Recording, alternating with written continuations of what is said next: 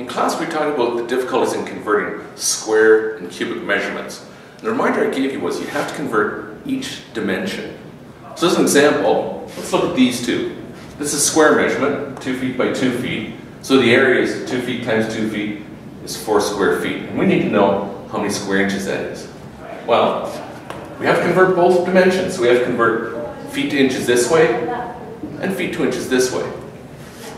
So 4 square feet equals 4 times 12 inches per foot this way, times another 12 inches per foot that way, which gives us 576 square inches. So 4 square feet is 576 square inches. Let's look at a three-dimensional model. So here's a cube that's 2 feet by 2 feet by 2 feet. So its volume is 2 feet times 2 feet times 2 feet is 8 cubic feet. Convert that to cubic inches. Remember, we have to change those feet to inches, those feet to inches, and those feet to inches to find out how many of these little 1 inch by 1 inch by 1 inch boxes will fit into this 8 cubic feet.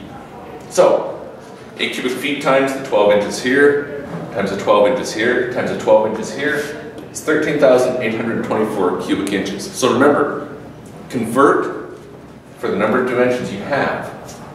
Don't just convert and multiply by 12 once, you multiply by the number of dimensions you need to convert.